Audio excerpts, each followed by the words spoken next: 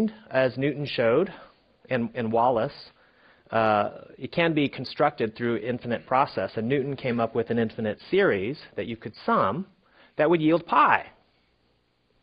But what is an infinite series? So this begins to beg a question. Okay, so already here, 200 years before Kronecker, Newton and Leibniz, in developing the calculus, began to encounter the infinite. Okay, and they didn't have a real rigorous way of dealing with the infinite. In fact, if you look at a lot of the history of calculus, it was a toolbox at first. Okay, it gave good answers, but there was not a precise notion of what it meant for a series of numbers to converge. Okay, there wasn't a precise notion of limit.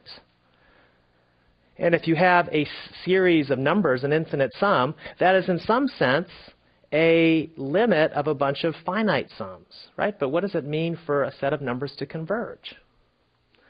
Are there even enough numbers available to capture all the limits, right? If you only have natural numbers and rational numbers, yes, they can be ordered on a line, but why is it the case that if you start putting in, let's say, first all the rationals,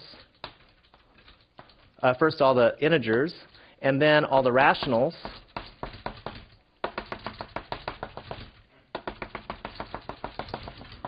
okay, don't make me do them all. How do we know that what does it mean for these things to fill out a line? And they don't, of course, because we know that there are other lengths in here. But once you start talking about sequences of numbers converging, is it possible maybe that a sequence of numbers converges in some sense, but doesn't have a limit? There isn't a number there, whatever that means? Is that possible? What does it even mean for a sequence of numbers to converge when you're not referencing a limit? There's a question, some really tough questions. And so even though the calculus was developed in the 1600s, it really wasn't until the 1800s that people began to worry about the foundations of calculus. Okay, so in particular, Fourier series are series that you might learn about in a PDE's course or something. They are infinite sums of sines and cosines. Okay, and they did rather strange things that made the mathematicians of the day very, very uneasy. In fact, some of them outrightly rejected Fourier's work. But nobody could deny that Fourier's methods actually gave answers, right? Where physicists wanted answers, it gave answers, and it seemed to give right answers. Why was that? So really, Fourier series, wrestling with series and sums, infinite sums, brought about a revolution in the 1800s in making these concepts precise. And it was a lot of the work we're going to talk about in this course is work of Cauchy that has been certainly simplified and streamlined for your digestion, but was not necessarily so clear at the time. Weierstrass and Riemann, 1850s, 1860s, also were big players in this development. Many other mathematicians I could mention. But I just hope to give you a sense that many of the things we take for granted really weren't so obvious at the time, and a lot of it came out of wrestling with the infinite. So one of the first things we want to do in this course is actually show you how to construct the real numbers. Okay? What does it mean to construct the real numbers? So that is actually going to happen in lectures 2 and 3. But just to start off with something that you are familiar with, and to give you some sense of what it means to construct an object, we're going to start in this lecture by constructing the rational numbers. Okay? So that's our plan.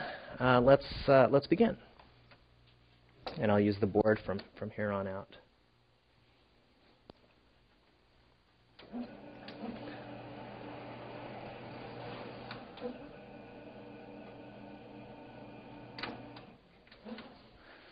Okay. So let's begin with some easy concepts, and just to make sure we're all on the same page, we'll establish some notation. So let's first talk about sets and relations. And I'm sure many of these concepts are going to be extremely familiar to you, but we're going to make sure that we know how to use some of these ideas carefully. So what is a set? Anybody? What is a set? A collection of things. And as easy as that sounds, the notion of set is something that mathematicians had to wrestle with very carefully in the 1900s. But we're going to call it a collection of objects. Okay. And there's a reason we don't say a set is a set of objects. There's a good reason for that.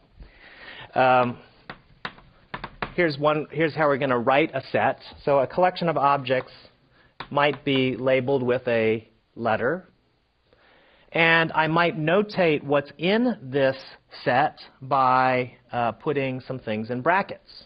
Okay? So for instance, a set could be a set containing, a number like the number 1, right? But it could also contain other objects, right? It could contain, a smiley face. That might be an object of this set, right? Could be a parallelogon. Parallelogon, yes, okay. It could even be, if you want, another set containing a couple of objects. Okay? A set might contain other sets. Okay? Oh, really? Interesting. So, just a little quiz here. How many objects does this set have in it? 4. Good. 4 objects. Don't be fooled here because this creature is one set. As a set, it is an object in this collection, which is another set. Okay? Everybody with me? Okay, good. Now, one of the things that you should begin to do when you are learning to write mathematics carefully is to make sure that what you write is actually a complete sentence. Okay?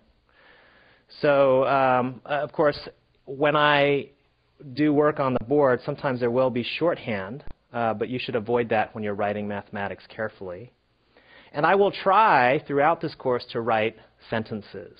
Okay, so a set is a collection of objects. Is that a sentence? Well, yeah, it is a sentence, but I haven't completed it.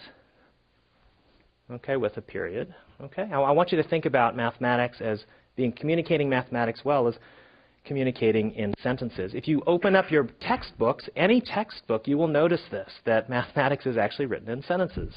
So even equations. So here I'd write, okay, so this is a command, right? I'm telling you to write S like this, but I should complete this thought with what? A period.